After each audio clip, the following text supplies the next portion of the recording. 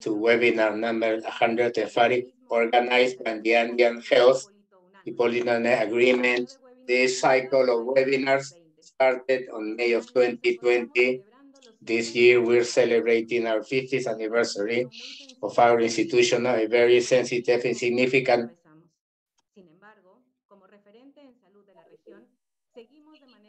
We continue uninterruptedly working with joint actions with the 6 member countries since 1971, Bolivia, Chile, Colombia, Ecuador, Peru, and Venezuela, thus meeting the goals and objectives to strengthen the health of our people.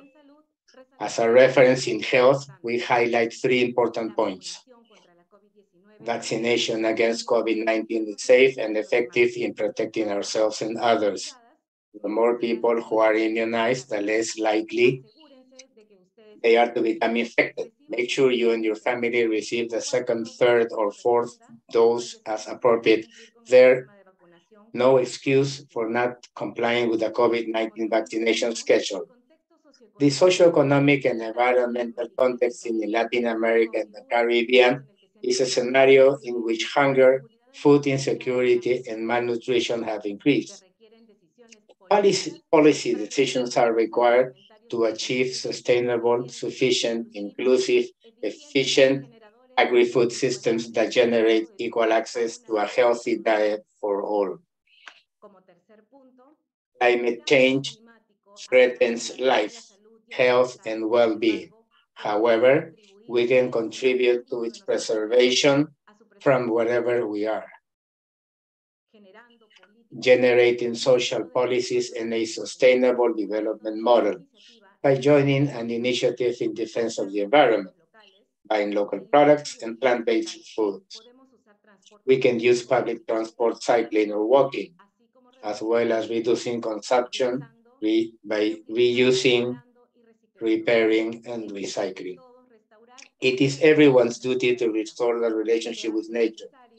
It is necessary to recognize the ancestral knowledge of native peoples who have lived in balance with Mother Earth and practiced good living. Today, Thursday, September 22, we start a webinar to discuss a topic of great importance for our region, publishing without dying in the attempt, the digital revolution and free access to information. We invite you to leave your name, organization, and country from which you are joining us through the comment box of the Facebook Live or YouTube Live chat. In the same space, you can leave your questions or send them via email to webinarhorasconfu@gmail.com. To access the certificate of attendance to this webinar, as usual, you must fill up a short survey and leave your data in the fixed link found in the Facebook Live and YouTube Live chats. The certificate will be sent to your email in the following days. To comment you the dynamic of this webinar, we will start with an institutional greeting, then the presentations from our speakers, and in this case, a presentation of our publications, the active polls, and the space for Q&A. To begin this important day, I give the floor to Dr. María Carmen Calle, Executive Secretary of Horas Confu, who will give the welcome and institutional greeting. Go ahead, Dr. Calle. Thank you, Janet. Good morning, good afternoon, good evening. Publish without dying trying, the digital revolution and free access to information. Seeks to familiarize and intertwine research with the process of translating each piece of data into a product that is tangible for verification, that helps and promotes education, bringing knowledge closer to more people, and in turn, is useful for society. It is pertinent to remember that knowledge that is not published or is not accessible does not exist in social terms. We are betting on the democratization of knowledge. Since its start, Horas Conhu, with 50 years, has gone through a long process of editing in its technical political document, most of which initially contained guidelines for joint work and major political commitments, but which were addressed exclusively to decision makers. Years went by, and with them, new visionary executive secretaries who took these documents and began to build, together with the Andean Health Ministries, large technical studies, which are now becoming accessible, also generating evidence, achieving the commitment of other institutions to contribute to more exhaustive analysis at the regional level. The use of technological tools has undoubtedly peaked during the pandemic. And Horas Konu was now stranger to it. Infodemia and misinformation threaten the health of millions of people. That is why we continue working and betting on continuous interlearning. One of our greatest achievements during the pandemic, and that we continue to do, like this training. Today, we would like to present to you part of our work together with the 6 countries.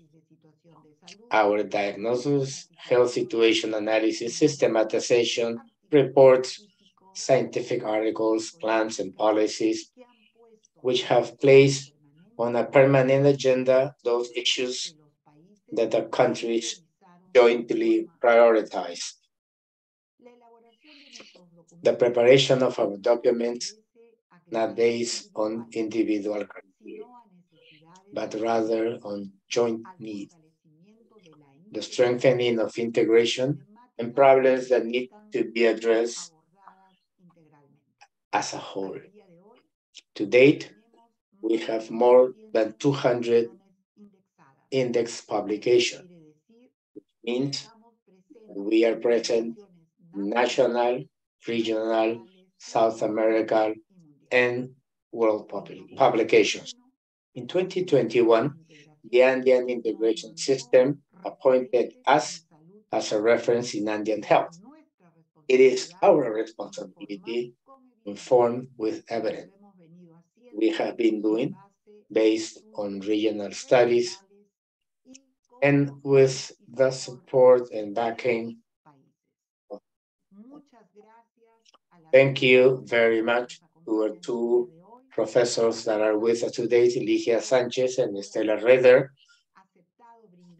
for participating and giving their time for this webinar number 140, which is extremely important, the Andean Health Organization Hipólito Unanue Agreement.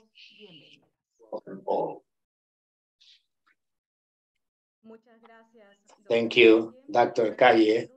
After the greeting of our Executive Secretary, I introduce myself. I'm Janet Clavo, and I'm the communication of Horas Conju, and I am pleased to be in charge of the moderation of this webinar. On this occasion, Dr.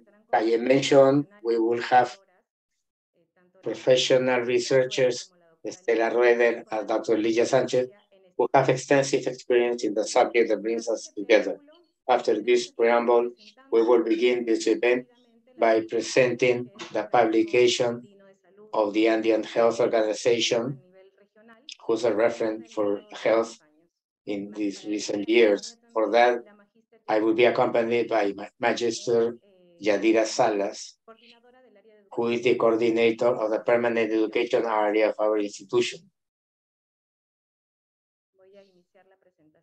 I will start with her presentation.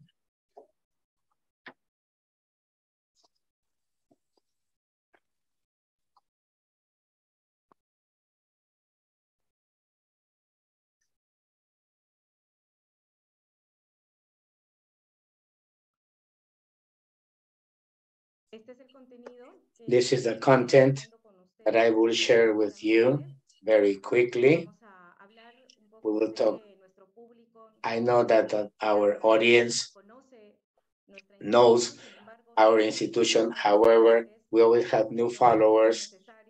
So that is why we need to talk to them about the general data from our organization, Daniel Orellana Documentary Center, a generation of publications with collaboration with other scientific journals, indexing and participation in LILAC's and Virtual Health Library from PAHO. The Andean Health Organization Ippolito Agreement was created on December 18, 1971 and attached to the Andean Integration System in 1998. Made up of the Ministries of Health of Bolivia, Chile, Colombia, Ecuador, Peru, and Venezuela, who continuously, since 1971, they've been working together. The Executive Secretariat is located in Lima, Peru. Our Secretary is Dr. Maria Carmen Cayen, the highest authority of Orias Council is the meeting of Ministries of Health of the Andean area called REMSA. I would like to tell you about the effort of Andean organization is made up by all the technical officials of the Ministry of Health of the 6 countries. We have 18 Andean committees, 3 subcommittees, 8 working groups, 1 Andean working table, and an Andean table of health communicators, and is coordinated with the technical coordination committee from the Ministry of Health of the 6 countries. There is where we see the importance of our publications. These are not publications that have one single criterion, but are made with the joint effort of the 6 countries in each one of the areas mentioned in this slide. And this presentation you can review in our webpage once we finish this webinar. All the presentation will be posted there so you can see all the effort we've done in each one of these areas. These are the key moments. In 1971, the Ippolito Agreement is created. In 1987, through a REMSA resolution, we created the Daniel Orellana Documentation and Information Center. This is physical space where we store research that was coming from the Andean region. In 2004, with the PAMAFRO project, we systematized the experience, initiating a process of collection of evidence that was quite interesting, that validated the actions and success of this project. In 2010, we started with digital publications, interactive CDs, as well as the use of other technological tools that allow us to work in a different manner in terms of documents. In 2020, new virtual technologies emerged, the social networks strength, and we start with monthly publications, collaboration in scientific journals, indexing of documents, and webinars, which is something important that we're going to expand later. This is Dr. Daniel Orellana, a former executive secretary of the Andean Health Organization from 1975-76, Venezuelan physician, and in his honor, this document center received his name. Some of the first publications that we have collected, most of them have not been digitalized. Hopefully we'll do it soon with all the documents that we have in paper, which are a jewels of research. And I'm going to, and unfortunately, because of lack of time, I cannot stop in each one of these recent publications. As I mentioned, we have Andean committees who work each one of these documents An important part, an important point to highlight in this document that we generate as our institutions. They have consensus with the 6 countries based on research performed with official data from the ministries of health. So this is a significant contribution to the region, to the world, of drafting this type of documents. They are all accessible in our webpage and are also indexed in the health virtual library. I'm going quickly so we can see our web page. We have systematization of PAMAFRO, of the PAMAFRO was our project of malaria, the Borders Health Ambient Plan. We have memoirs of the FORA and our institutional memory for our 50th anniversary. These health situation analyses that were prepared in the borders were used in the future to do binational joint projects. We also had topics with regards to disasters and intercultural health. Just to mention that our documents have a technical, political, and scientific characteristic. So these plans are an umbrella for the work done for the countries. Internally, these documents serve countries and decision makers with regards to the regional situations. These are plans prepared, as I mentioned at the beginning, are done together among the 6 countries. I'm going to stop here for the Andean policies topic that we've been doing for many years. These are frame documents, very important for our institution, but even more important for the countries at the regional level. We have issued the last publication was the Andean policy of cancer prevention and control. We also have an overweight and obesity who respond to the needs proposed by the countries with regards to the health, Andean health priority.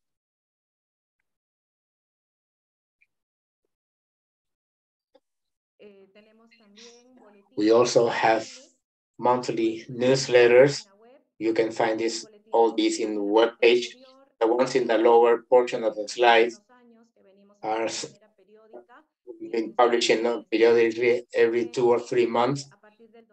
But as of 2020, we have monthly editions that are very interesting and that you can review in our webpage. We also have, at some point, some newsletter in specific areas such as health and economy or health and epidemiology. In our institution, at this moment, we have the strengthening of the laboratory diagnosis for TB in the Americas, which issues documents that are completely technical for the development of projects. At this moment, I will ask Yadira Salas, who will continue with the presentation. Thank you, Janet. We have an intersectorial work in health. So I'm going to briefly comment the participation of Horas Condio on other institutions with publications where the regional contribution has been important. At this moment, we share 2 of those issues to the pandemic, like global health and diplomacy or health and gender analysis. However, since our institution will also contribute to the collective build-up of knowledge, and we publish original scientific articles in scientific journals. Here I'm sharing 2 of the most recent scientific journal publications, one regarding adolescence and the other with human resources. In PAHO WHO journal, and the other the Journal of Medical School in Peru. In addition to all the publications that we have shared, our work also leads us to have some other type of documents in our webinars, such as conventional documents.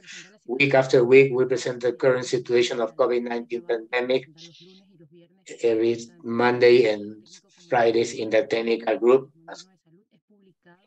and it is published on a weekly basis in INIPEX, and is an input for all the Andean region. And the webinars are also published, posted in ILIPED, providing evidence to the type of non-conventional documents for decision-making and for publication, updating the knowledge of the technical staff in human health. And as I was saying, part of the indexing is the creation of publications in scientific journals, and this is part of the collection presented in the Peruvian literature of Peruvian science, LIPEX, and also feeds the LILACs, because we as the Andean Health Organization are a cooperation center, and therefore we have access to post on a regular basis publications.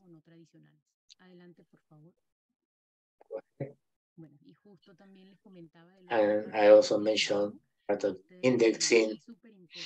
It is for vital importance for the effort we do in sharing knowledge in health.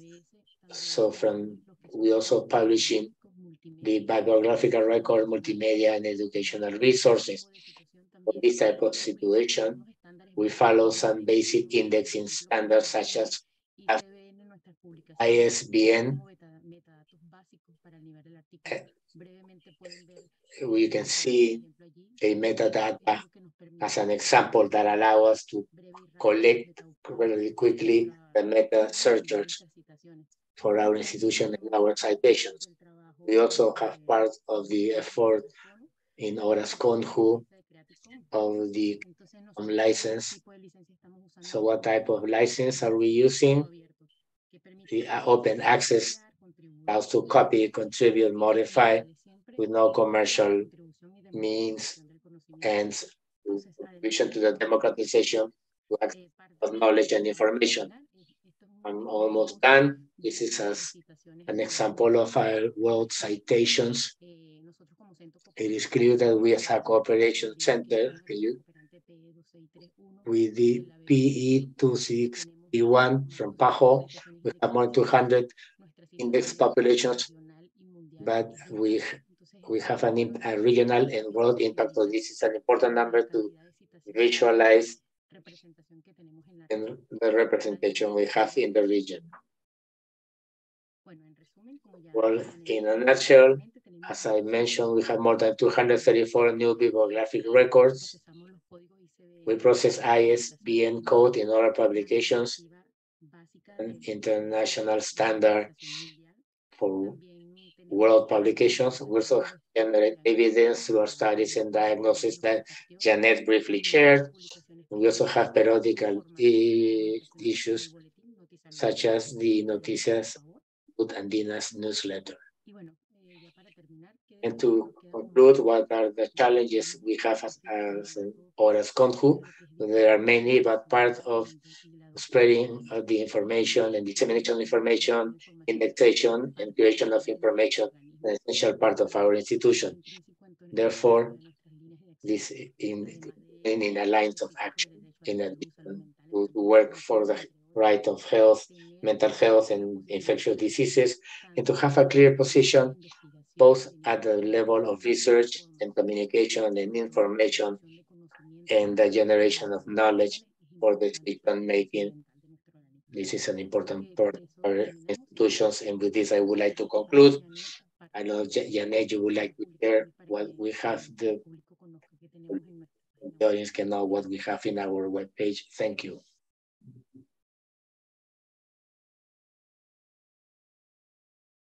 Es el micrófono cerrado, Janet, disculpa.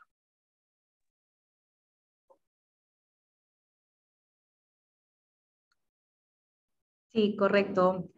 Un rápido viaje A quick a journey nuestra página web in our para webpage. que nuestros usuarios también puedan Our users pueda facilitarles el ingreso y la búsqueda. Es muy importante.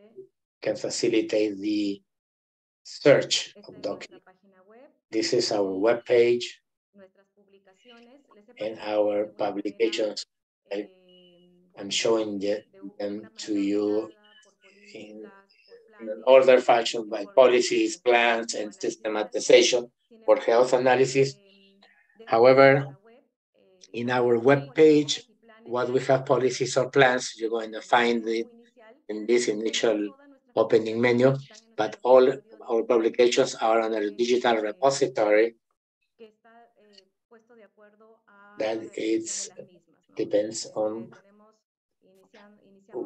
We started with the last one that we published with renal health. So you enter here and you will be able to see all our publications, which are in a PDF format, so you can download and also share. Any question, we're ready to answer. Thank you very much. Thank you, Yadira. And we continue with our webinar.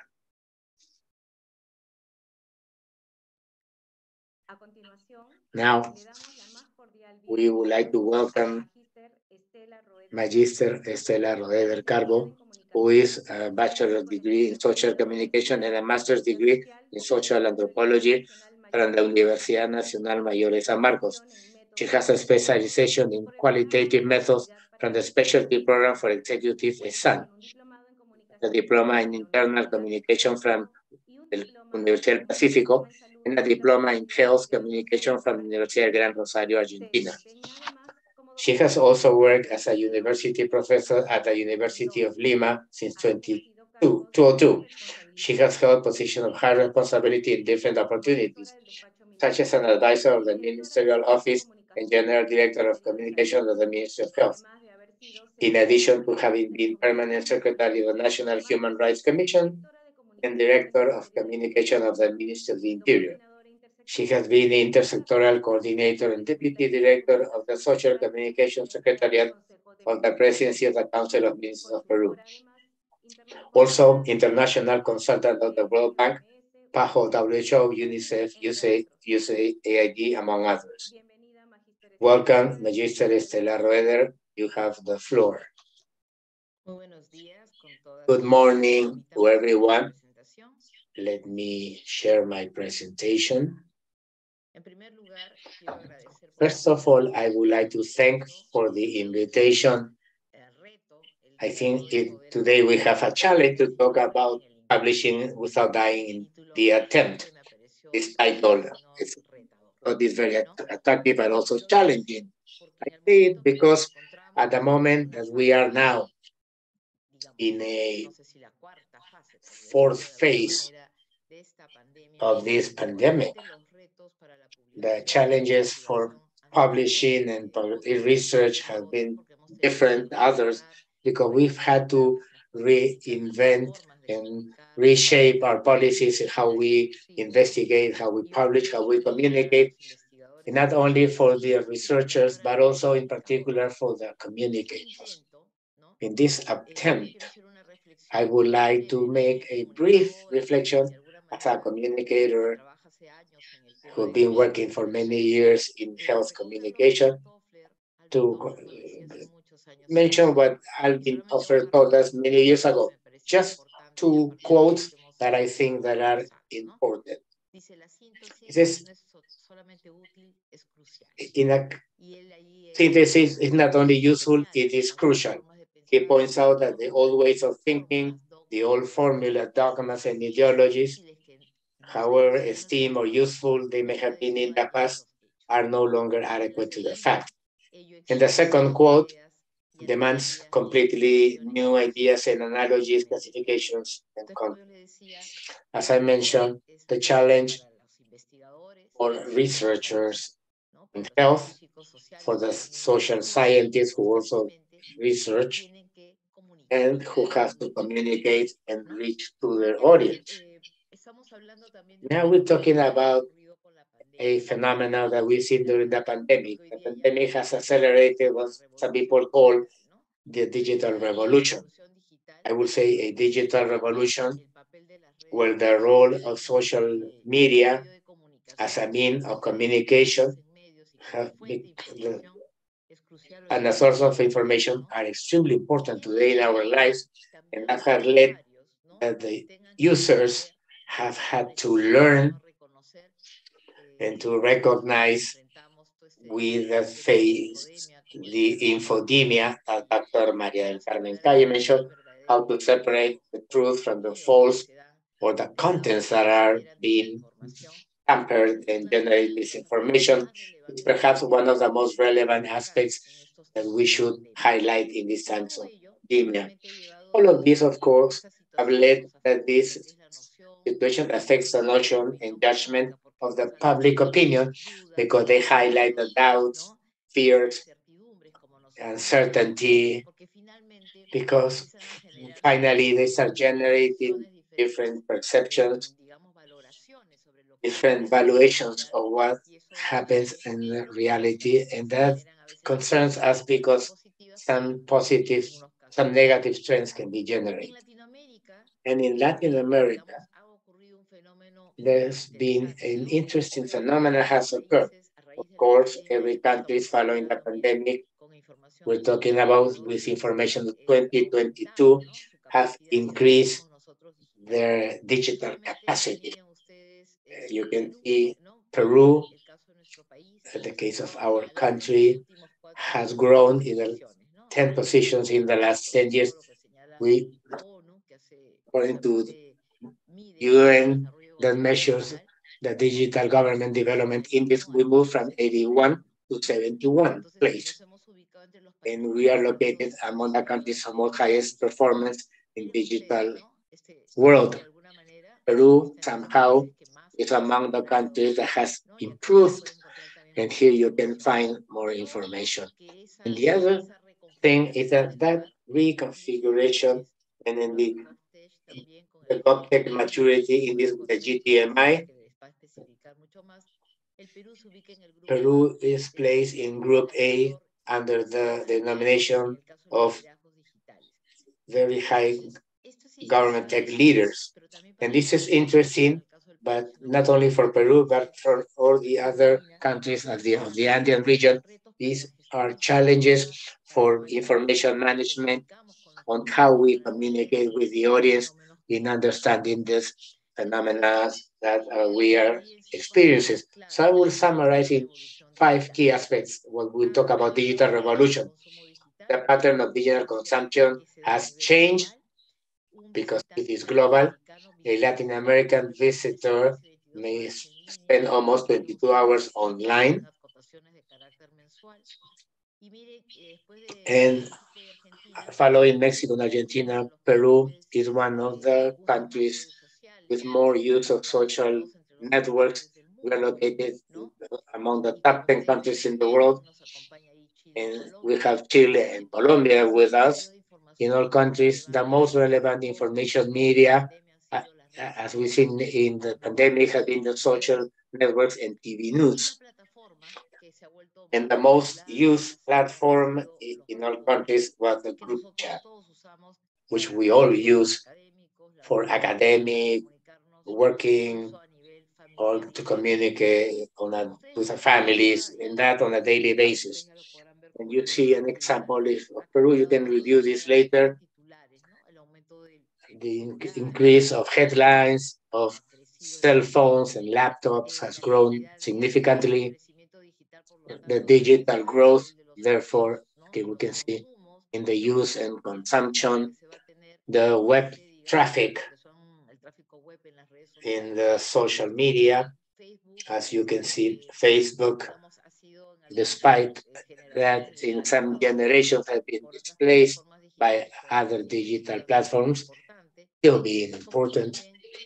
And as you can see, the most visited sites in Peru, for example, have Google, YouTube, Facebook, and WhatsApp.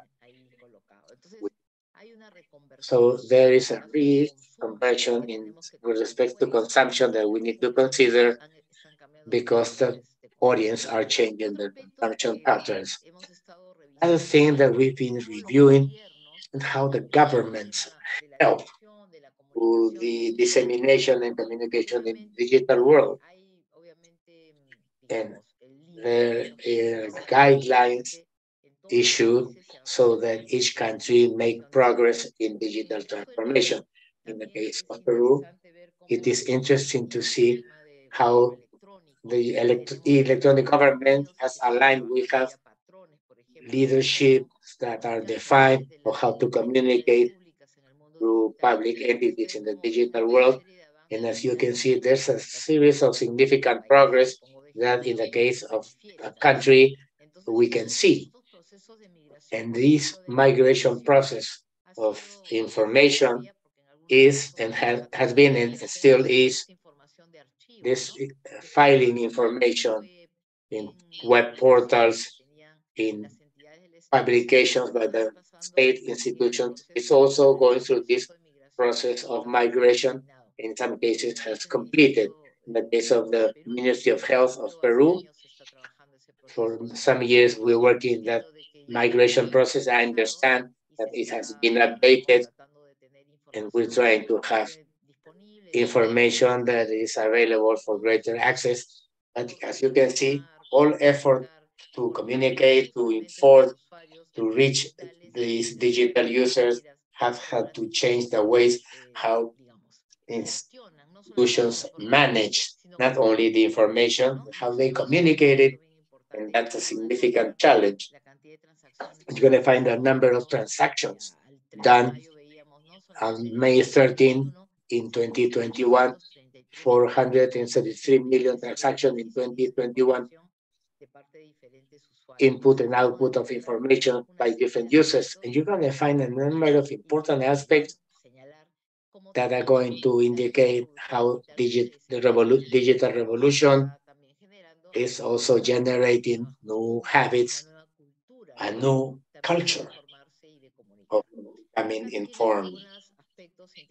Here we have some interesting aspects of the digital transformation projects that have been performed, of having a single digital platform for citizen orientation. The services is something sensible in public institutions. In the case of health, more important, and they have resulted in the conversion to different platforms who offer services to the population. And there's still room for improvement that because in some cases, thanks to the pandemic, there's been some difficulty to access or offer some sensitive issues for the population, like obtaining a document, as we can see with a passport issue. So these digital transformation systems take their time and they are reconfiguring not only the platforms, but the culture of use and access of these ones. Here you're going to see how we're working in the case of Peru, and today entities as international, that's a IDB, have been promoting giving access to public, not only the executive branch, but also these institutions that are important at the territorial level. I'm talking about the regional governments and the local governments also, to the extent that they have sensitive information for the citizens. So this is a process that's going to take time, taking some time, and I think the pandemic has accelerated this.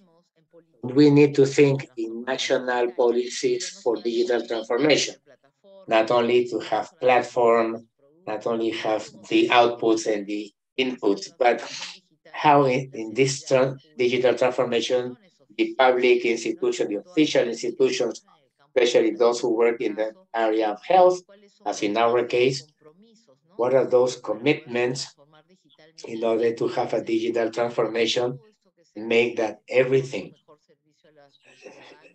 organized to provide a better service to the citizens, and how to process the data. We know that the pandemic and infodemia and misinformation has generated today the official source demands us not only to put it in value, but the access to that official source can help to clear doubts and generate scenarios of more trust and certainty. Therefore, it is important to have regulations, not only at the level of the countries, but in particular in the institutions. Today, the institutions start working with protocols, manuals, and the management of the information itself, and even communication, because that's a way to start to put some order and to guide and align an institution searching for information efficiencies. We need to generate friendly contents. Today, the youth, when we see them by using TikTok and Instagram, although that's a way how to communicate on a daily basis, it is still important for us to reflect on how to reach these population segments. That is an apparent cliche that they have light and quick consumption. So this is should lead us to think that the information that's generated in the field of health is very sensitive for them, for their life, and to achieve well-being and the possibility of a healthy life. También los conozcan y accedan, ¿no? Y ahí tenemos and that they can learn about it and have access to it. There we have a generational and cultural challenge, because that implies to face the new information styles, the ways how we work have changed. And I just seen how the Horas Conjus the publications have been able to be active during the pandemic and continue with research, which is so important. Today we see how we start working with multimedia consumptions, and there are publications that start to use the QR and reach to explanation videos with QR codes with regards to the publications, and start with a narrative. Today we talk about the storytelling as one of the key elements that starting to be used in presentation. So it is important to think and analyze how that is going to reconfigure the use and consumption in the digital area, which is part of this reflection. And therefore, this transformation and revolution of data has to be seen. Now we talk about this big data, how to deal with them, how to work with them in this process of adequation and digital transformation. Today, the institutions at the beginning of the pandemic, as you may remember, many institutions didn't have adequate digital platform. Everything was web-based. They start generating alternatives such as the webinars, and we are in the edition 140, as Dr. Calle mentioned. And this is commendable because they've been so constant in an area where this space has legitimized and people acknowledge and access. And these are the space and the alternatives that are important to sustain in a digitalized world with too much information. And the platforms need to be more dynamic. Everyone works for the digital ecosystems where precisely this publication that were previously generated, and I must say this through the Santa Yu questions, the tension issue, and that's a good reason to analyze an order modification that implies with the conventional technical aspects and non-conventional aspects when we publish that needs to be transformed. The infodemia why we need to have credible sources. Has changed how we value information, not only because the application of resources or tools, but the immediate information accessibility has led us that people can have a quick access without orientation or reflections on reliable information, so that information can be valued in its real dimension. So we've seen that it has generated new audiences that demand new communication formats, and those communication formats tend to be lighter, a different structure of value and perception, especially for the younger generations. So that is part of what we've been going through this time. The analytical tools are more effective, especially to the extent that they are presented in real time, and we need to compatibilize and have them appropriately transmitted. How to make the contents adjust to this dynamic situation where there's a real consumption by the users. All of these are transformations, and here, in the case of the infodemia, I think that we need to consider, when we see the author and the reader, they never see exactly the same things in the publication or an information content of a book or a book, because the idea is also to see to what extent the users have a average in terms of skills and capabilities. And of course, the young use other type of formats. In our university, we always see how they interpret the content extension and the analytical capacity that comes from how they manage social media. So from the academic side has implied a very strong insight, not only to start adapting, but to complement and also start bringing these users to value the information and knowledge that are being generated in the academic side, to implement new strategy and techniques. Quite a challenge. We have become, and now we're going to see from consumption to production. We used to be a large consumption of messages, but now we generate messages. So there's a number of applications and platforms that are used today. Most of them you are using it. Perhaps we want to have more.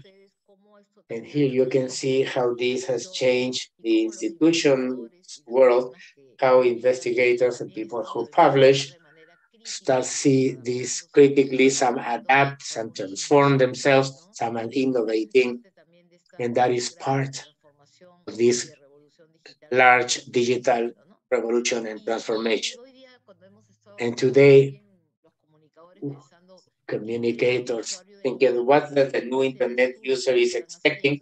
It's a number of studies being performed that include what we call consumers.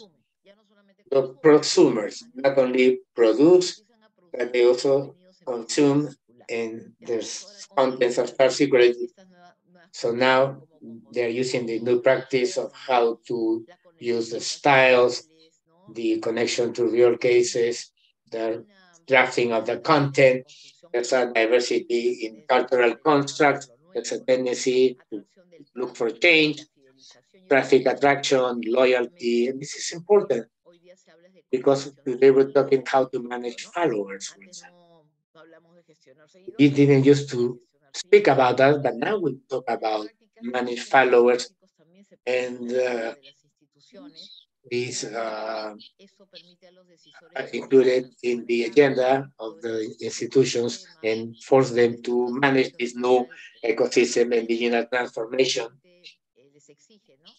Demands from them, and it's also going to give them the opportunity to decision making in real time. And this requires an adaptation to the new use of resources and formats. So communication also has to face the infodemia. We need to define clear strategies. So this is part of a new value chain, new sources of value creation, increasing transparency, those who publish more or who look for contact and linking strategies with their different audience, prepare conditions for use. And we know that the institutions have different generations, both in producers as in consumers, and a vision for the future that makes this managing this production response to these new demands and dynamics. So we need work new proposal for developers, generate content providers, and also see how today we start working more actively with the participations of the users. They want to be part of it. They want to have a stronger link with the institutions that generate information. We need to look for those strategies that allow us, that I feel that I'm part of it. And of course, some talk about competition. I would say competition, understanding in the good sense, but also to complement and welcome digital health. We need to think it from that logic. And to conclude, it is important. If we are in a system that intends to provide service to the society, how this we favor interconnection, interfunction, and that the technologies can dialogue. These are four aspects that I would like to conclude my presentation by recognizing the strong convergence process of discourse, content, and technology. This is very strong, not only for communicators, but also for everyone who are producers, users, and consumers of this digital bank. We need to change the content of the construction model to refocus the approach, and these new prosumers provide autonomous added values in the process, and they generate and consume contents, and how we think from our institution and our offer of contents, and what they always tell us to construct intelligent and interconnected products where the user thinks that is creating value. This is a reflection that I do following the trends that today we have at the level of digital transformation that we will need to rethink and to continue investigating and publishing, acknowledging this reality that we see more and more every day. Thank you very much. We appreciate the intervention of Magister Estela Roeder. I share some ideas of the many and interesting ideas that she had shared with us about the acceleration of the digital revolution brought by the pandemic and the networks converted in information centers generating an infodemia, affecting the judgment of public opinion and generating different values of the same topic. Some cases positive, and in many cases negative, affecting health. We've seen that infodemia and misinformation took lives. So how important was this? She also talked about the creation of a national policy of digital transformation, with the digital transformation of administrative process and generated friendly contents, but reliable contents. We need to give importance to reliability on information generated with evidence, the development of skills to understand the new digital world, implementation of new techniques and strategies, and other of the challenges that Magister Roeder mentioned. More transparent organization that want to publish more and generate a reliable link by working new proposals with differentiated strategies. A real challenge, dear Stella. Precisely regarding the last topic that you mentioned about the prosumers, which is a word that has started to become important, strength, a new word. And in this regard, we invite all of our participants to review our podcast publication, Prosumer Tool for Adolescents and Childhood for the Rights, issued by the Roundtable to Fight Against Poverty in Peru. Thank you, dear Magister Reder, and we invite you to remain in the room to continue with the webinar. At the end, we will have the Q&A. Next, to present scientific publication and the demands, the challenge of not falling into the void, we welcome Dr. Eligia Sanchez Tovar, who is a sociologist with a PhD in sociology of work at the Work University of Toulouse II, Le Mirel, France, Master in Opinion Studies on the Andalusian College of Doctors and Graduates in Political Science and Sociology in Granada, Spain, full professor on the Faculty of Economics and Social Sciences at the University of Carabobo, director editor of the journal Salud, Health of the Workers, accredited researcher of the Stimulus Program for Innovation and Research of the Bolivarian Republic of Venezuela, coordinator and professor of the master's degree in occupational health and hygiene of the work environment of the University of Carabobo. She has been visiting professor of the master in projects and management of agroindustrial plants at the University of Cordoba in Spain, 2009 to 10, visiting professor of the doctoral program Welfare and Development of Complex Societies, Department of Sociology of the University of Granada, Spain. She has an important production of scientific articles in the area of occupational health and quality of life, and responsible for several research projects in the area. The tutor of several PhD and master's degree theses. Welcome, dear Dr. Ligia Sanchez. You have the floor.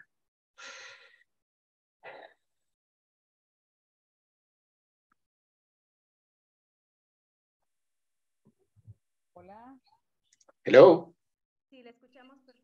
Yes, we can hear you. Go ahead, Dr. Sanchez. Thank you for the invitation.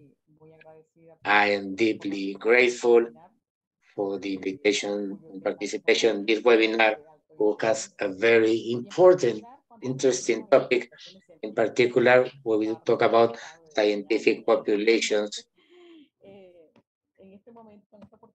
At this moment, I'm going to share with you a few ideas, brief ideas, with regards to scientific publication and its demands, considering that this is becoming a challenge for investigators because of the fear of falling into the void.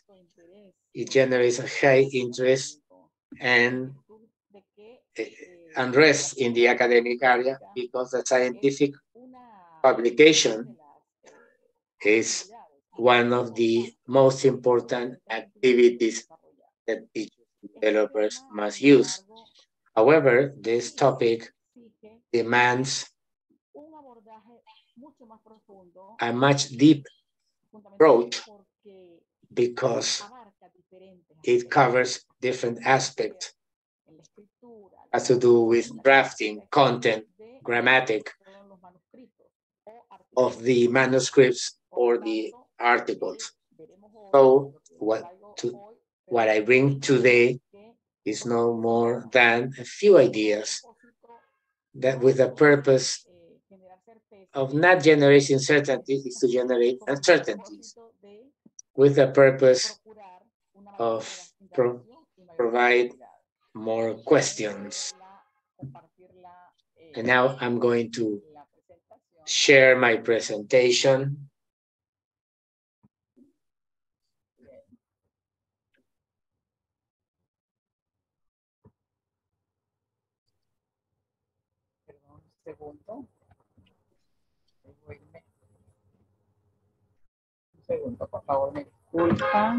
Give me a second here, please.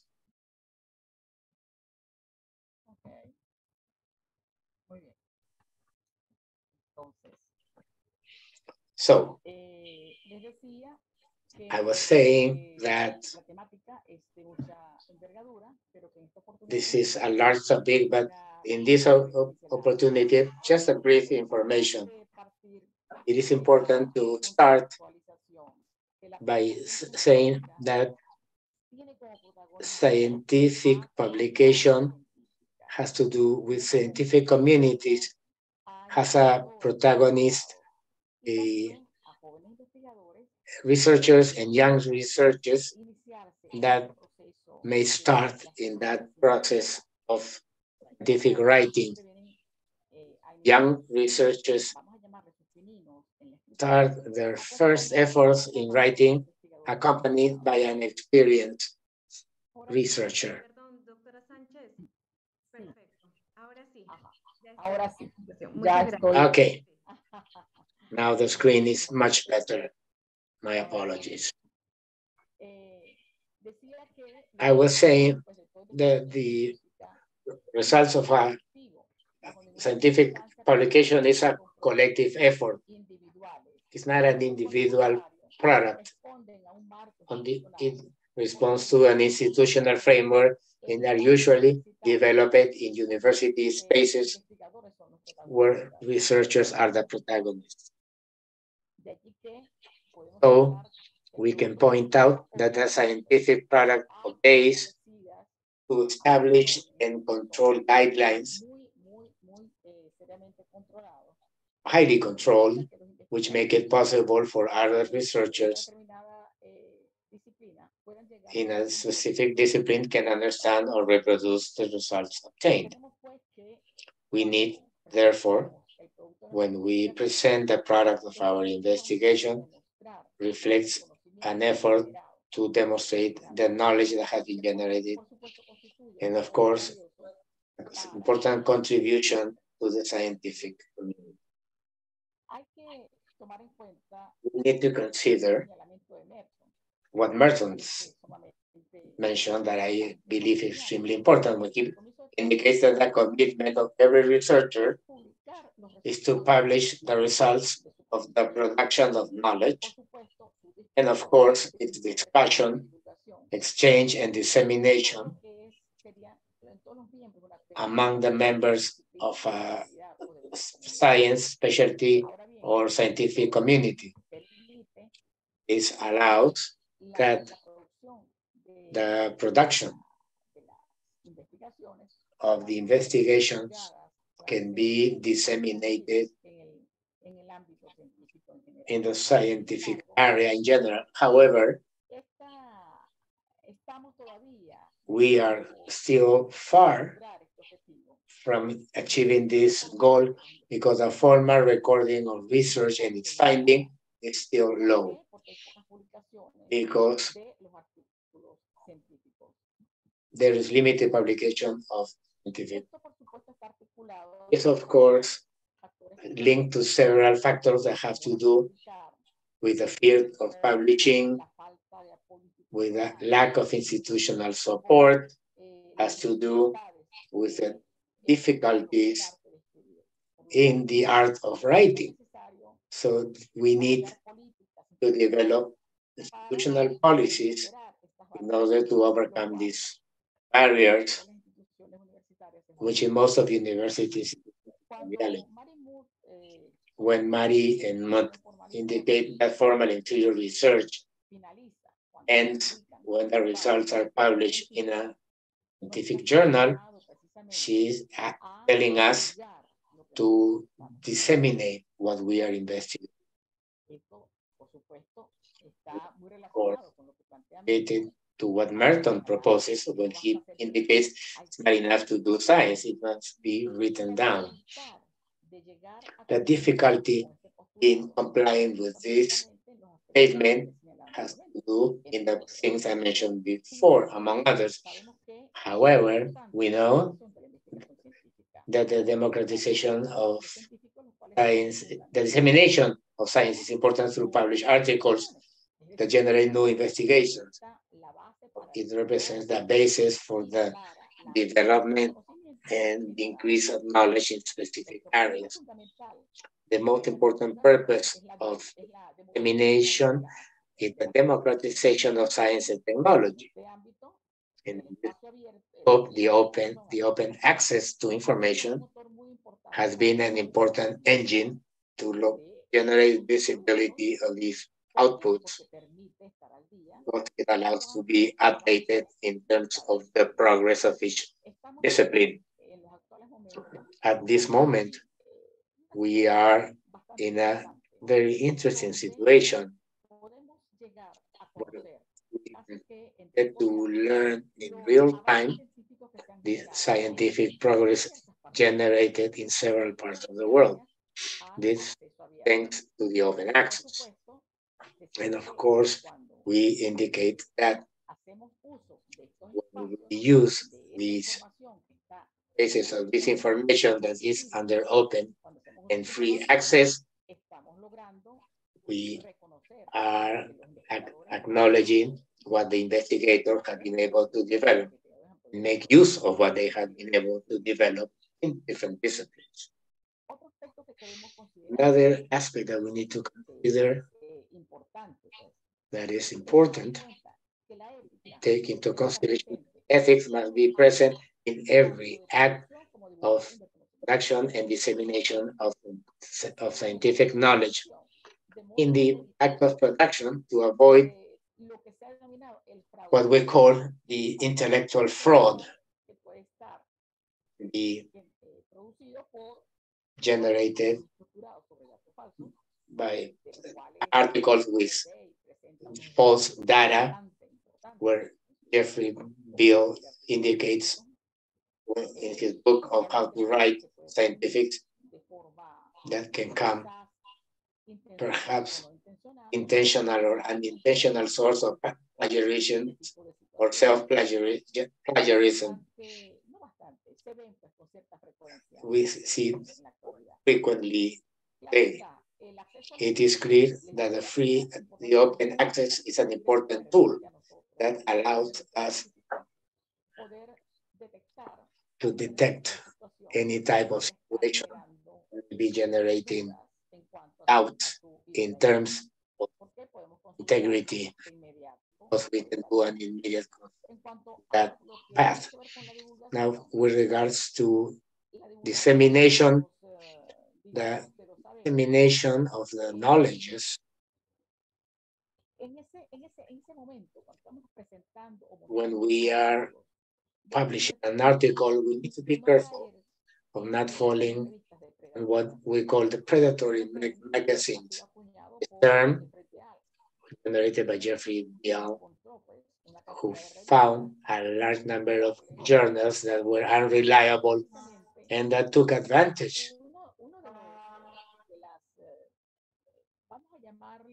of one of the situations that researchers and academics face in many university institutions, as the demand for product, that academic productivity results in that investigators feel pressure to publish no matter what. That need, these predatory magazines used to offer the investigators the publication of their articles in an easy way, but they also demand a payment in currency, and that overly affects the economy of the investigators and affects what would be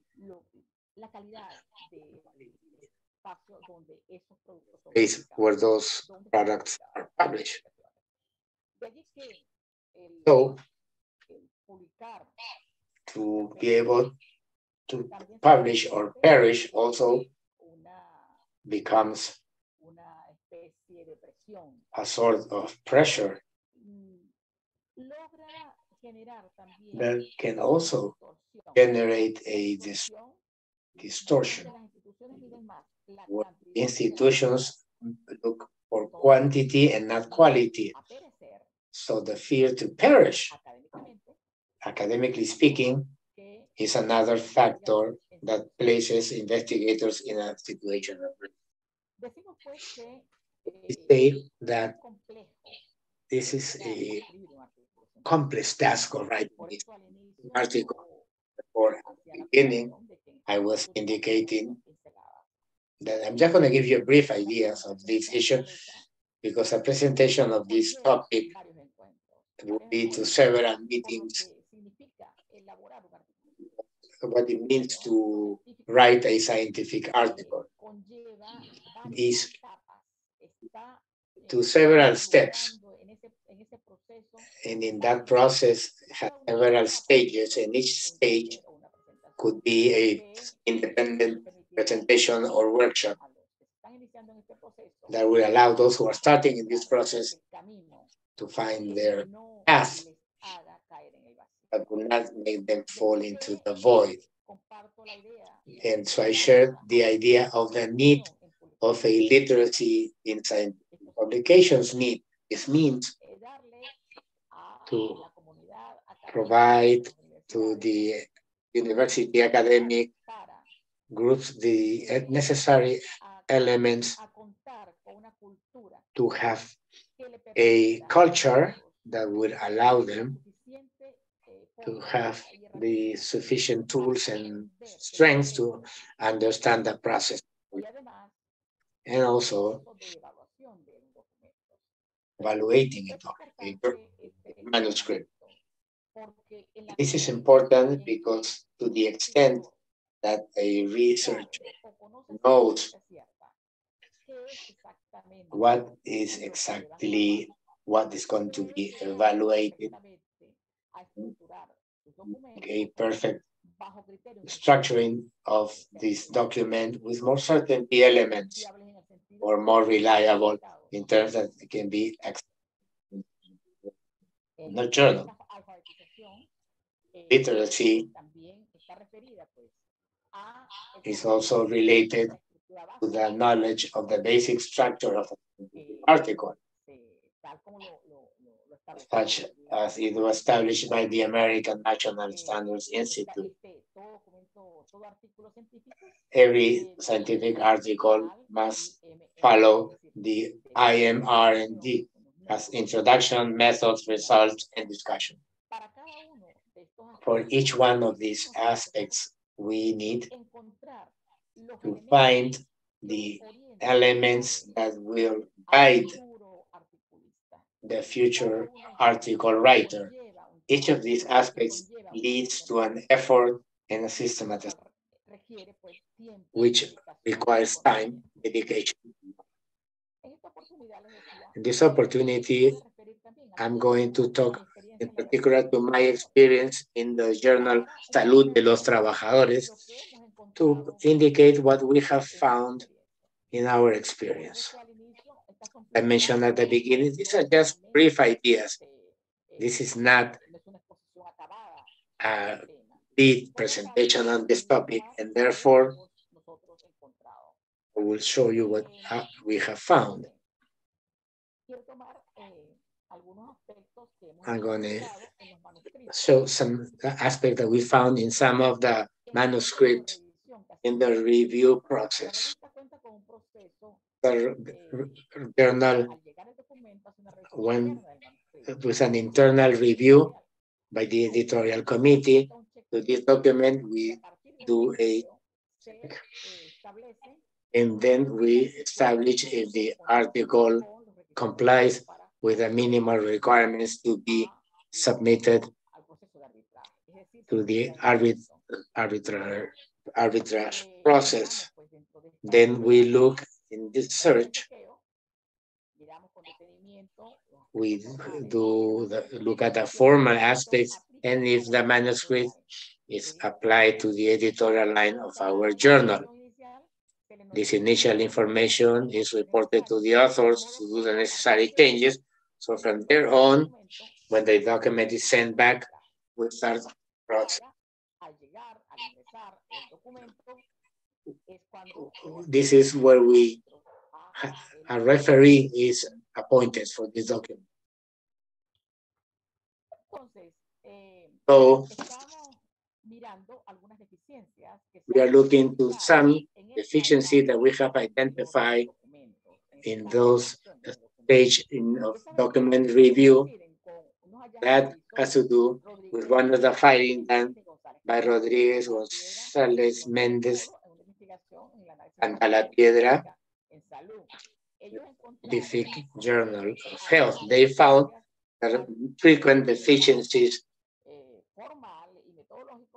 in the formal and methodological characteristics, and in our case, we found that type of deficiency, but in more frequent cases, in terms of the formal and methodological aspects, with the abstract, introduction, development, conclusion, and reference. With regards to the drafting, the writing and spelling, in a few cases that we have detected deficiencies. The most important deficiencies that we identify in the manuscript follow the incorrect ideas or lack of repetitions, disconnected ideas in paragraphs, among others, which reveals that the manuscripts should have been reviewed in more detail before sending it to our office. We say that when an investigator desires to publish results of an investigation, it is important to consider certain aspects of that product of scientific research, to consider that product is relevant, that has some type of original generation of knowledge, that has verifiable data, that have an updated and relevant background information that provides support to the state of the art of that production of those results. And of course, will have potential stakeholder in that scientific area. These are very important elements in order to consider that that product of the investigation can be translated into a scientific area. For that reason, from our experience, we consider that every investigator who wants to publish must consider certain aspects when they write a scientific. Adequate language to the audience to which is directed, has to consider that that document has to be original, that contributes with new aspects in its community about this topic. You must be careful that the references that are being used in support are updated, and of course are adequate to what the topic they are considering. Now, in terms of the title, the investigator has to be careful that this really reflects what the document has and that it is attractive for the reader. In terms of the abstract, we need to be very careful that this collects in a synthetic manner the aspects related to the goal, the material and methods and results and discussion. In addition to the keywords are very important elements because from the keywords, the document can be located in the search engines. And also has to be extremely careful with regards to the structure of text, respecting the IMR and D. That has been used universally in scientific articles. It's a necessary scheme and needs to be followed. Also, has to be careful that there are no inconsistencies in the text with the information provided, with the data being presented in the tables, or therefore it should get rid of unnecessary data and make sure that this follows the standards of the journal where they have submitted the article. Also, attention to other aspects. We know that it's not easy for the author to make a production. It's not easy because it is extremely difficult to find any deficiencies, and therefore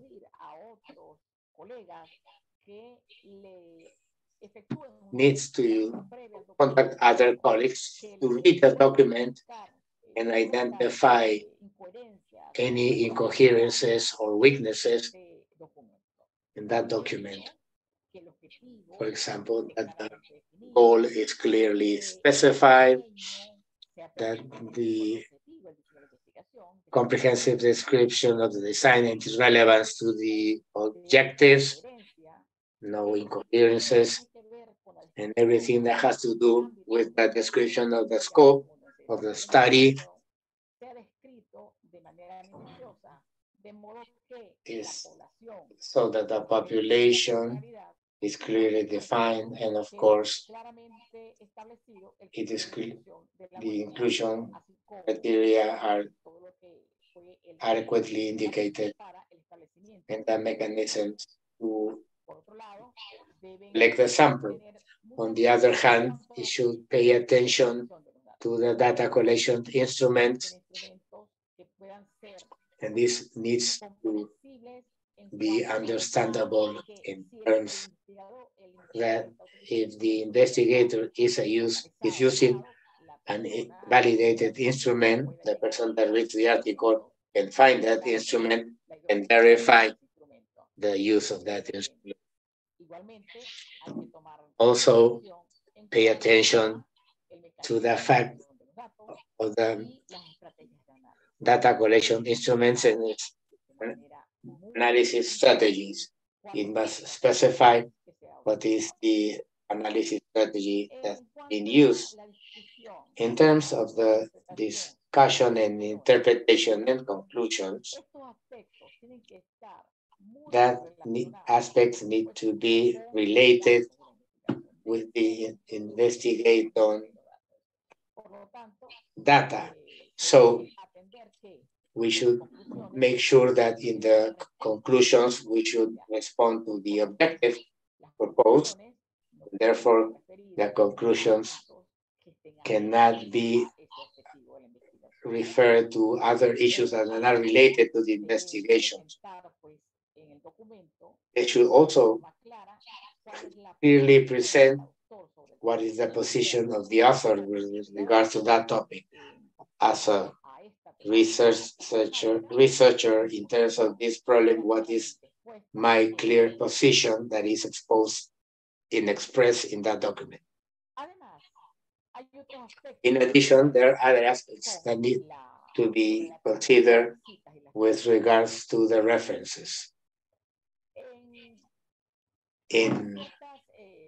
There are certain tools that are useful for the citations and references. However, it is important to make a prior review of this.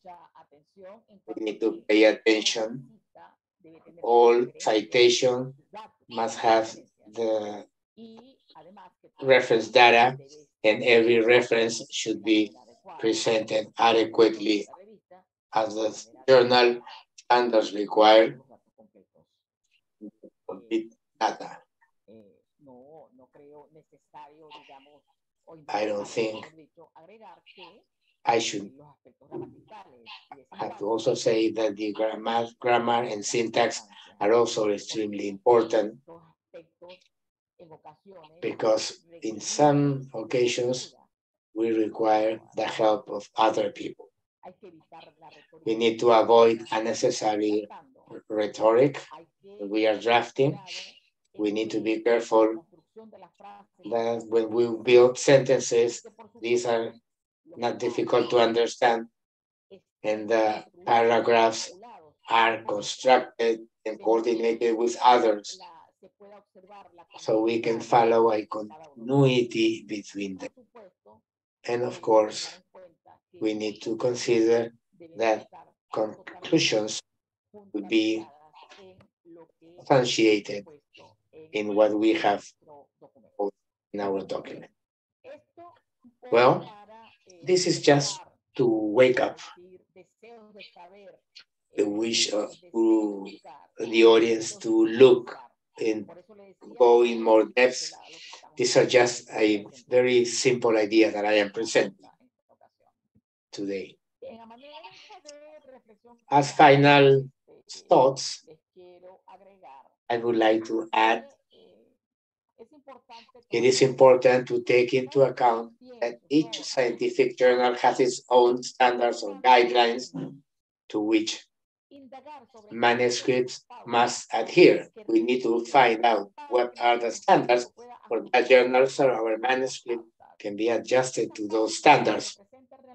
Those standards or guidelines are a valuable guide for the structuring of the document that can come to be accepted by the journal. In that regard, we must respect those guidelines. And by selecting the journal, which is an important element to consider, we need to look at the editorial line. Will guide me if that I am having in my document is the one that follows that editorial line. Otherwise, from the start, this document may be rejected. So, the preparation of scientific article, it is clear that is a highly demanding task and must follow and ethical principles that we mentioned before. That have to do with making sure that our document that has already been published or has portions that are not mine or are mine but has been published in another document.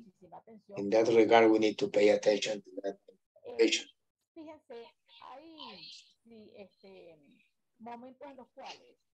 There have been a time when the authors of the articles feel disappointed or offended because the document was not accepted in the journal.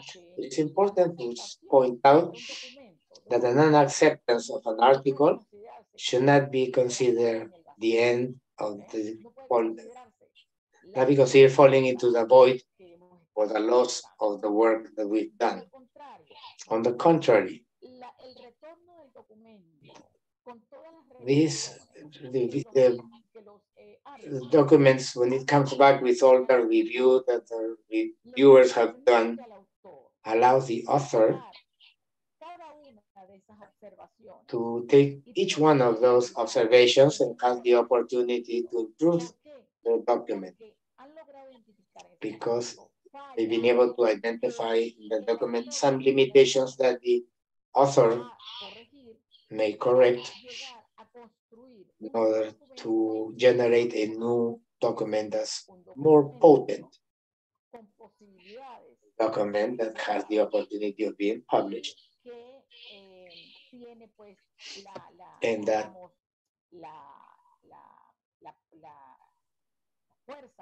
has the strength of being reviewed by specialists in that area that made the number of observations and suggestions that have been corrected, which represents in any learning experience. That's why we say that this arbitrage should be considered as a thing that needs to be used and take advantage. Some of the reference consulted for you, so you can, if you have any doubts following my presentation, it's interesting when we leave doubts because that forces the audience to look and feel those things that we need, that we feel that we don't know. So thank you for being here. And I leave you this thought from Oppenheimer that I think is extremely important. A scientist has the liberty to propose any issue, any doubt, and correct mistake.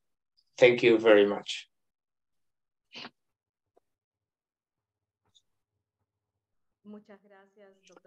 Thank you, Dr. Sanchez.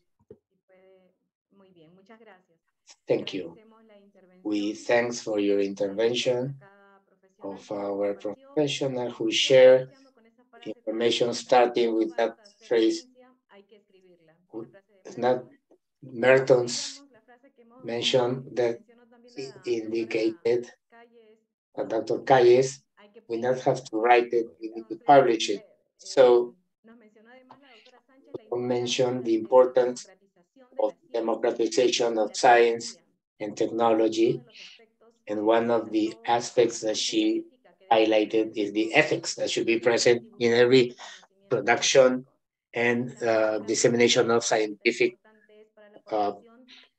production and to avoid the fraud. Something so important for the young person who are following us and that are participate in this webinar that you can see in our Facebook and YouTube channels. A very enrichment experience of having these interventions where they provide guidelines to publish, not falling into the void, as the title of this presentation indicated. We need to have literacy in scientific publications. Perhaps technology is shortening words. We are considering it as a rule to shorten and abbreviate in words and to make science requires literacy, especially when you want to publish. Non-acceptance of an article, as she mentioned at the end, should not be considered at the end of the possibility of writing, but to encourage that this review may open other paths of searching a publication and result in a teaching. Thank you, Dr. Sanchez, for your intervention. And now we invite you to stay in the room. After an active break, we will have the Q&A session. We like to greet our participants who are connecting from Bolivia, Chile, Colombia, Cuba, Ecuador, Mexico, Paraguay, Peru, and Venezuela, of the Ministry of Health of the Andean region. And in addition, from Peru, we have the CDMC of the El Salvador, the Regional Office of Lima Sur, CMI John Paul II in the El Salvador, Teresa Callao, the Mina Balizan Hospital in Lima, and the Carabobo University of Venezuela. Greetings to all.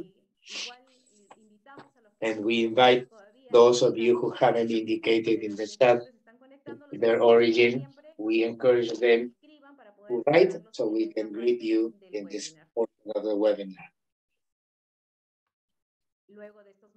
After these moments of learning, it is essential to take some space to relax and start a mini physical exercise session while teleworking.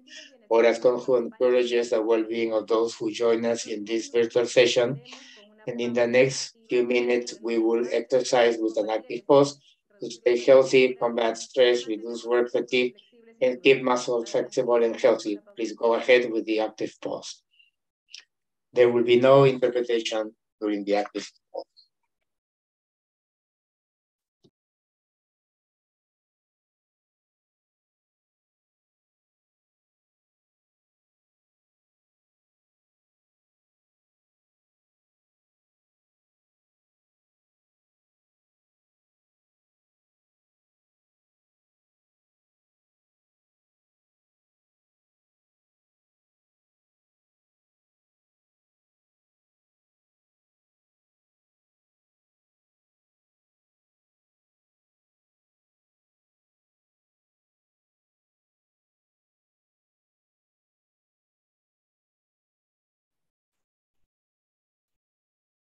Estamos teniendo algunos inconvenientes logísticos. Estimado Rob, por favor, ¿nos indicas el inicio? Un momentito, por favor.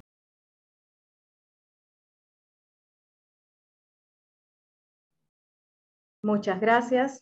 Recordar que estamos en el webinar 140. This is our webinar 140 since 2020, since the pandemic started, and we had to deal with new reality, normality. We always invite you to comply with your vaccination in your countries. Buenos días, buenas tardes, desde donde quieras que te encuentres en cualquier parte del mundo. Desde el Organismo Andino de Salud, Convenio Hipólito Unanue, estamos muy felices de recibirlos en esta actividad saludable. Hoy bienvenidos a liberar las tensiones acumuladas en la espalda y en los hombros y solamente utilizaremos nuestras sillas. Así que vamos a arrancar calentando de una vez. Quiero que te imagines en una piscina y que estás nadando hacia el frente, nadie hacia el frente, perfecto. El que no nade se hunde, perfecto, ánimo, energía. Eso es, vamos. Calentando los brazos, los hombros para liberar las tensiones de la espalda. Bueno, sabe que nadie hacia atrás, vamos, energía positiva. Brazos amplios, grandes, generosos, excelente. Bueno, y el que se descoordine gasta algo. Con el brazo derecho nado al frente, con el izquierdo nado hacia atrás, caliénteme los brazos, perfecto. ¿Cómo están? En una piscina en Bolivia, en Chile, en Colombia, en Ecuador, en Perú, en Venezuela. Excelente, liberando estrés, cambie. Entonces, brazo contrario adelante, izquierdo adelante, derecho hacia atrás. Si se puede, domínelo, caliente la espalda, los brazos, los hombros. Muy bien, y descanso. Muy bien. Segundo ejercicio rápido de calentamiento. Quiero que nos aprendamos dos posiciones. Primera posición, manos a la cintura, llevas atrás, los codos, pecho adelante. Muy bien, mira hacia arriba, muy bien. Pelvis hacia atrás, perfecto. Estira un poquito hacia el frente. Posición 2, justamente la contraria.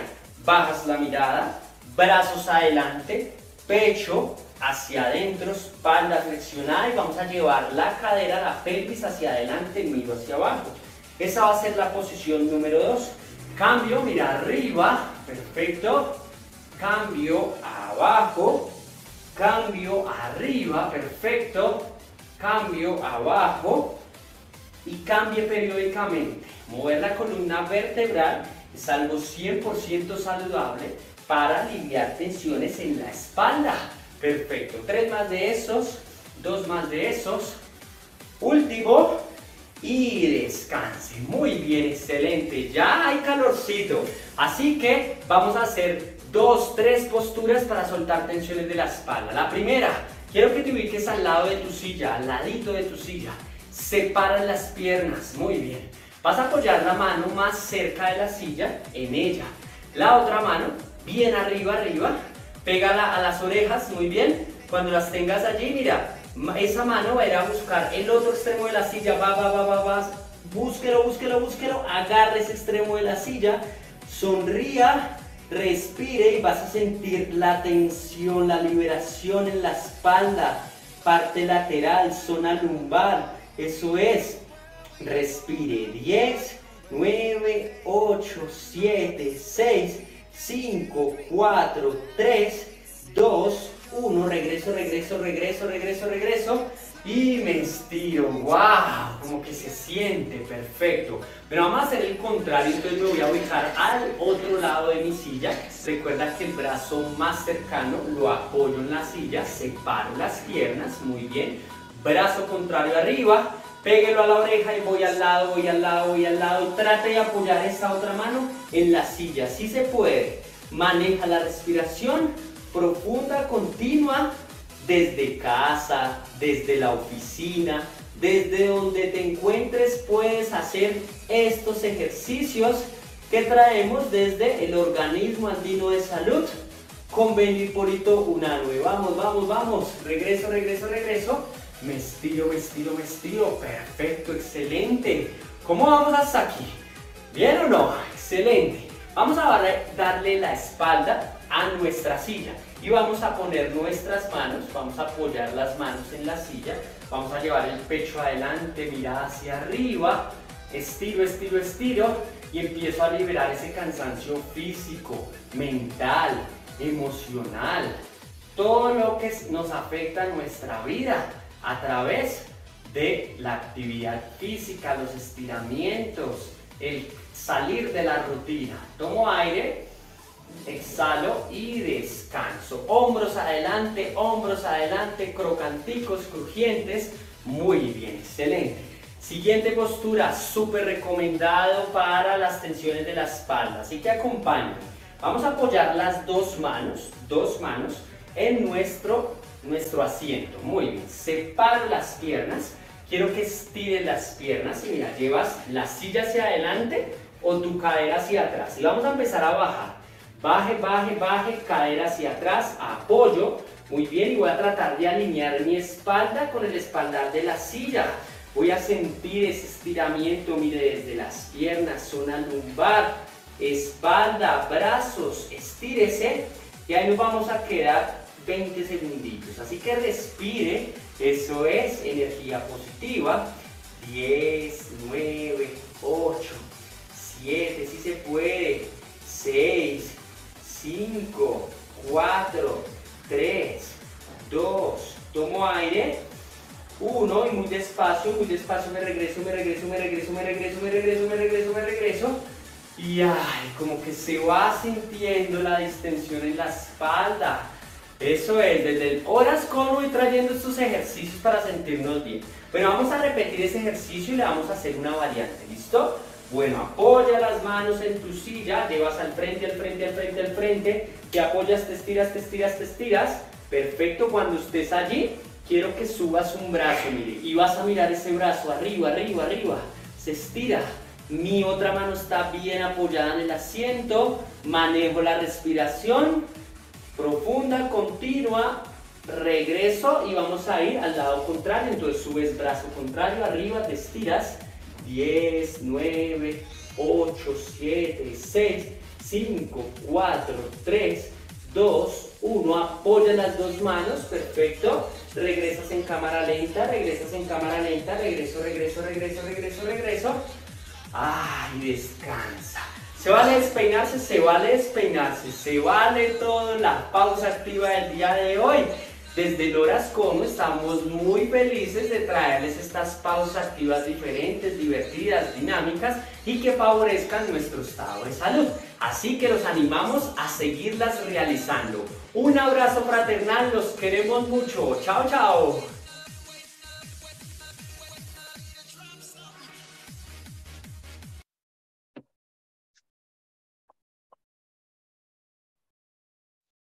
Muchas gracias. Thank you.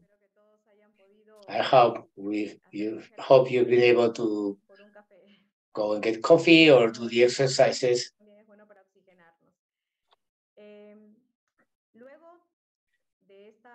After this small active video, and we have oxygenated our lungs, we're going to start a dialogue based on the questions asked by the audience.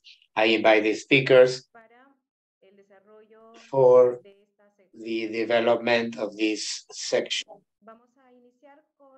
We will start in the order of presentation for Magister Roeder, what can we do to reach the segment of the population who don't have access to digital networks? I think that there are two central issues here.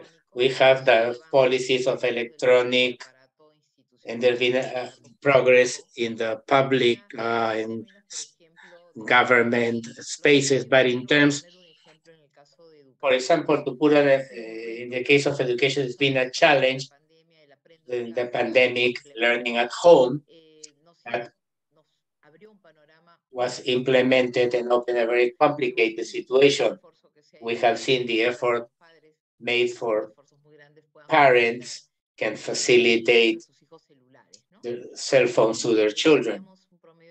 In Peru, we had an average of 37 million or 33 to 37 million cell phones.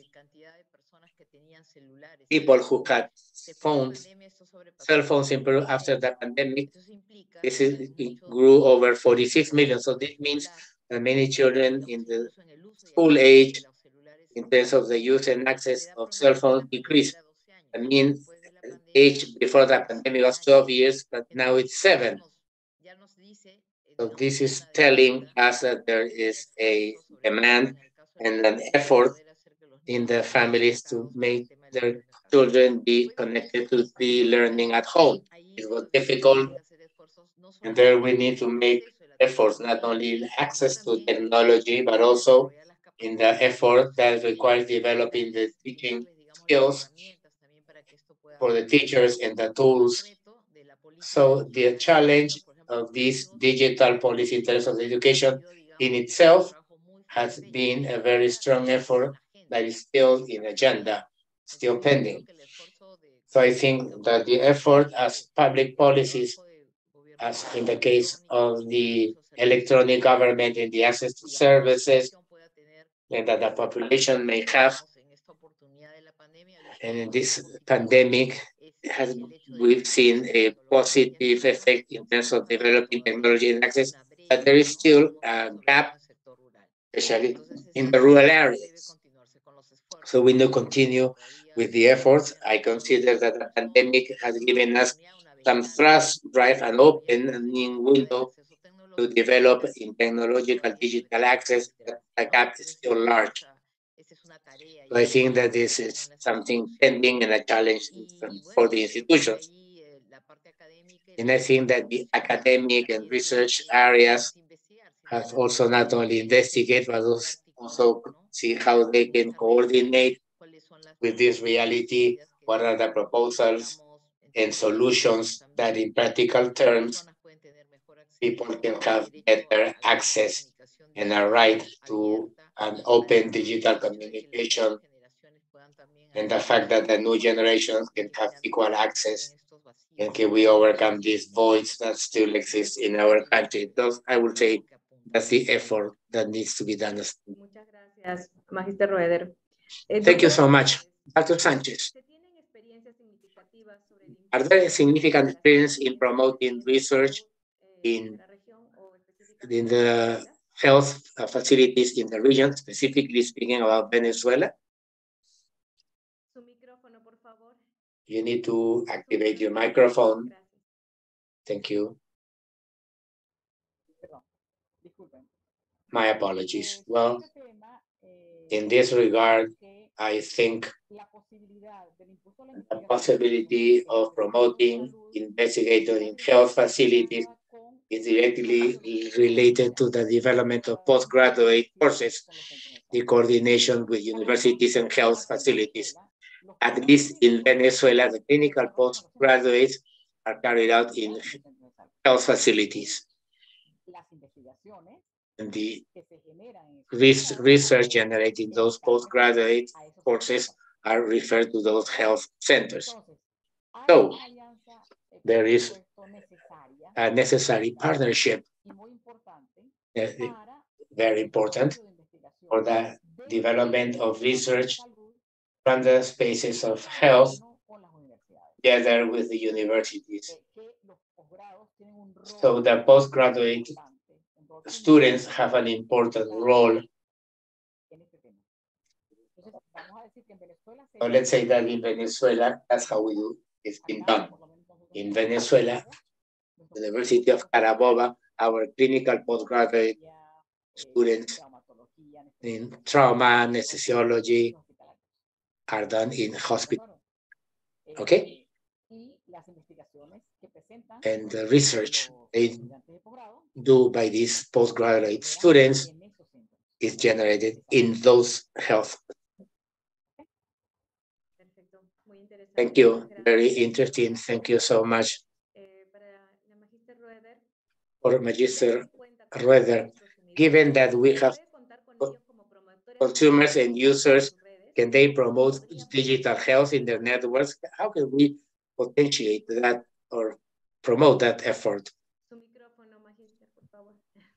Your microphone. We have important challenges here. The new generations, I would say, have an information demand and the investigation on the need of information on different topics. For example, in the pandemic, something that was a recurrent theme in studies I've been able to look is mental health.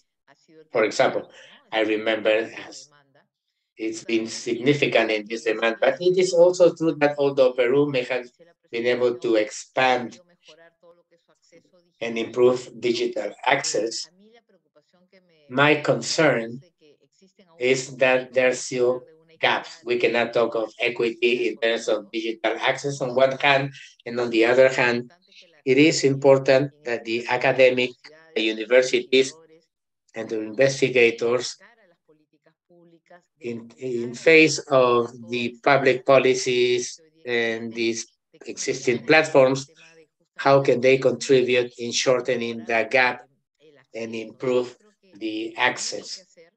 There's a lot to be done.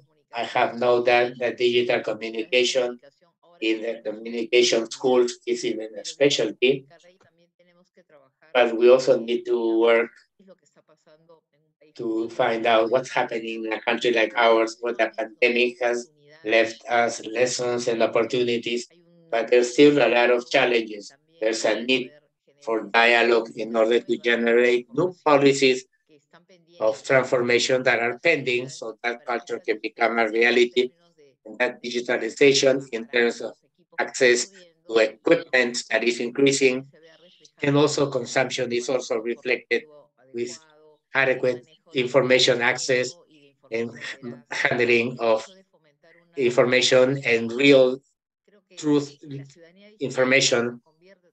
The digital citizenship is a challenge for all of us to the extent that people not only produce and consume, but also what the ethical sense, their rights and duties as a digital citizen. That is part that I understand as a culture that needs to be transforming, but also providing access to the largest number of people and citizens. Thank you. For Dr. Sanchez, what are the necessary strategies to promote research from the pre-graduate level with the development of thesis?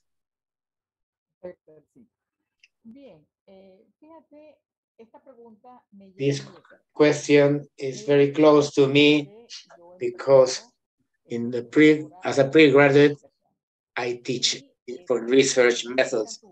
And in that course, where you sensitize students for research, I developed a interesting project with my students where I wanted to know if the way we were doing it was having an impact on them, because we prepare them to draft their research project that are going to translate in their thesis. And an interesting element that emerged from that project is what gave me information on what needs to be done is that our students should coordinate with the research projects developed by their teachers. So we need to connect the pre-graduate students with the research activities that is carried out in the institution, connecting them with the research unit, with the research centers and the research institute. Why? Students indicated that in many cases they didn't know what the teachers were doing in terms of research. So it was very difficult for them to see as investigators.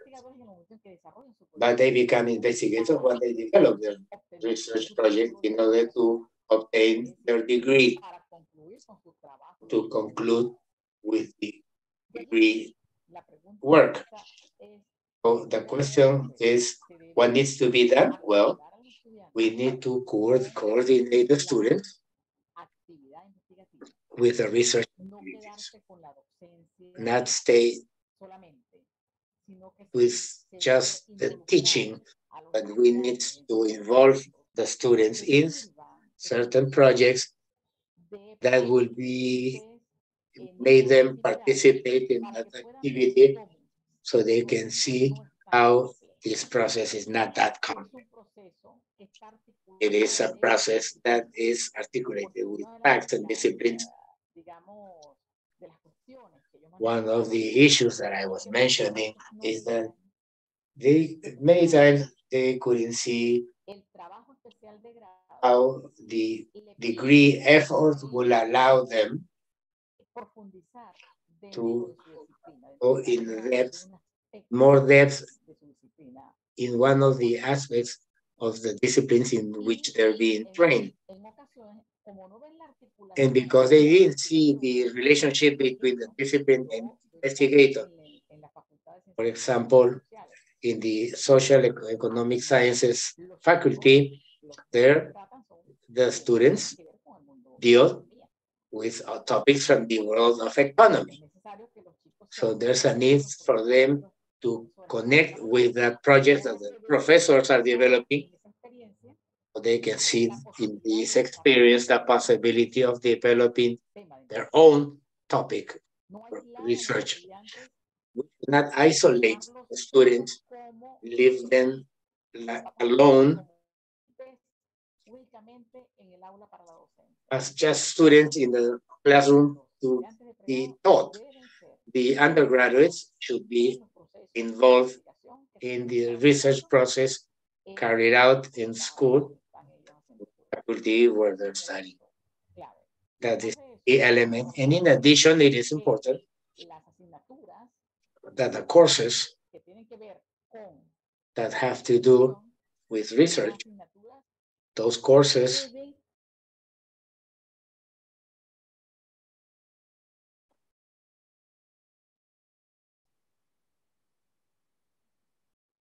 congeló la imagen. I've lost the image and audio. Y se perdió la conexión. Ay, qué pena. The connection. Sí. Doctora Sánchez, ¿nos escucha? Doctora Sánchez, are you there? ¿Puede tener una mejor conexión?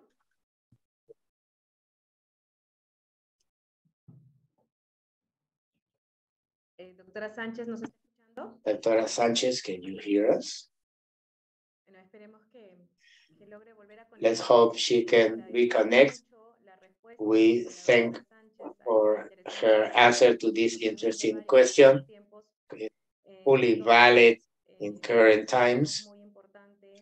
We consider that the undergraduate theses are so important in involving the student in scientific activities right from the start. We would like to thank our two speakers. Unfortunately, because of time, we're not going to be able to complete all the questions, but those questions will feed our next discussion. I'm sure we're going to talk about this again. We also thank to all the members of the Horas Conju. And to close this space, I will ask the speakers that in 1 minute, give us a final message in the order of the intervention. Estela, you go first. Thank you very much. I think that the challenges are there. Research, the young people, the scientifics and health have to find each other to see in this transformation a role, a function. We need to continue building alternatives, and this is a great opportunity. We've been hit hard by the pandemic, but it also left us important lessons from the side of research and investigation in sensitive aspects has allowed us to provide answers that allow us to work this situation better. I would like to congratulate your organization. You are an example, and I am pleased to see that the young professionals can have a reference of the work you do. Thank you so much. Thank you, Magister Roeder. Dr. Sanchez, she lost connection. We thank her,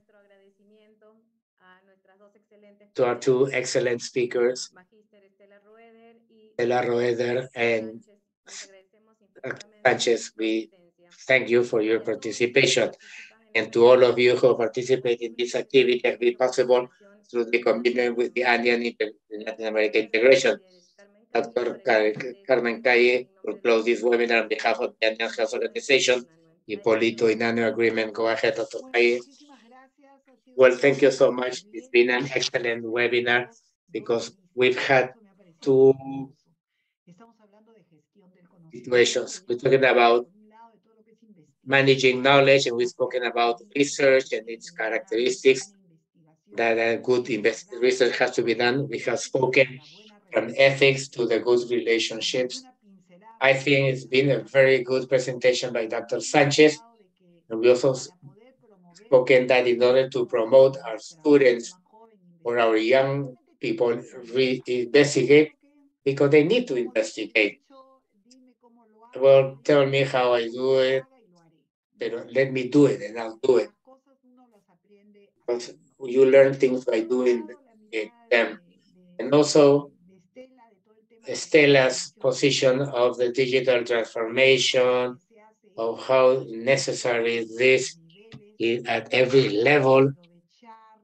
We need to take advantage and use the new existing tools, but we should not forget that when we are talking about gaps, we're talking about access, technology, and learning gaps. As she clearly mentioned, when the digital illiteracy, we need digital literacy.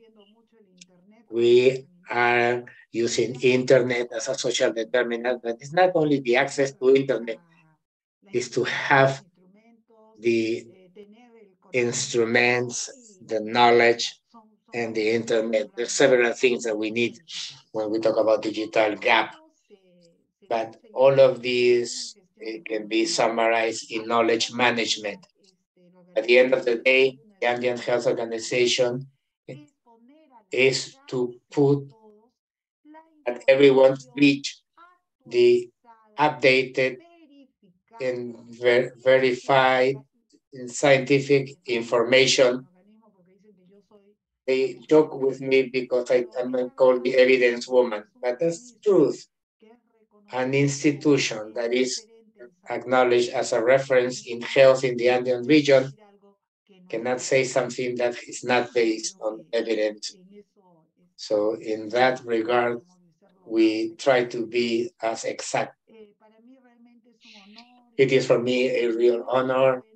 It has been extremely good webinar because it has made us reflect that we need to move ahead, that we need to do more, that we still have a long way to go, but we are contributing, and that is what makes the Andean Health Organization, the Hipólito Unánue Agreement, continues working in favor of the health and well-being of the more than 168 million people who live in our country. A big virtual hug, Stella. Thank you very much for your presence. Special greeting to Ligia Sanchez, excellent presentation. And what we're thinking is we are only staying webinars, so perhaps we're discussing with you to see what else can we do in the coming year, something to continue contributing to digital literacy. We would like to share with you that we have 32 digital journalists that we have trained. And you know, Stella, I always consider the young and the adolescent that we know they're going to be important channels for their health. But we're also working strongly with research, and we will discuss with Dr. Sanchez the possibility of a course for investigation. Because these countries, there's a lot of that being done. I have discovered in these 2.5 years that the 6 countries have many things to share. So I think that from the Andean Health, we need to promote that all the research and the knowledge that's generated is at the reach of everyone, with the ultimate goal of making the best decisions for the populations of our countries. Thank you so much. Congratulations, Janet, Yadira, and congratulations to all the group of the Andean Health Organization. I would like publicly thank to all the staff of the Andean Health Organization that without them, it would not be possible to reach our webinar number 140. We are proud of this continuous interlearning that we offer. So thank you very much to everyone. And don't forget to join our next webinar on the 29th of September. We're going to talk about an update on monovalent and bivalent vaccines against COVID, and also the vaccines in the small. There we have Dr. Sanchez. She was able to join again.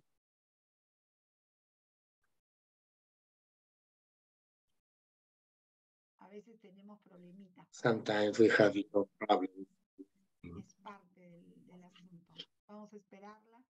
Wait for her for a while.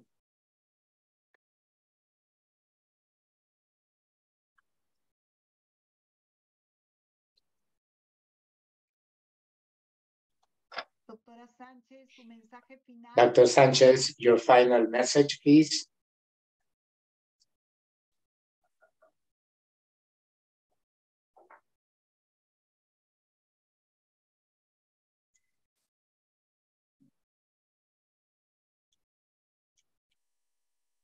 No creo que logre conectar su micrófono. I don't think she has been able to join us.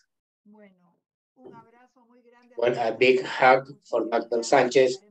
Thank you so much. We'll be in contact with you. Stella, see you next Thursday in the next webinar. Thank you, Janet. Thank you, Yadira. Thank you, Milagrito, Gloria, Rob, Marisela, and to all the Andean Health Organization.